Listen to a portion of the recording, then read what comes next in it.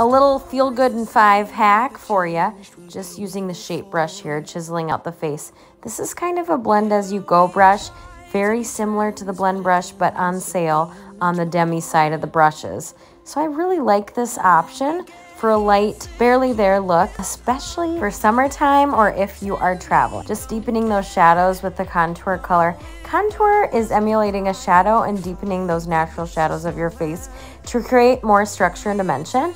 And now we're brightening the center of the face. I'm really hitting those eyes. I must need it today.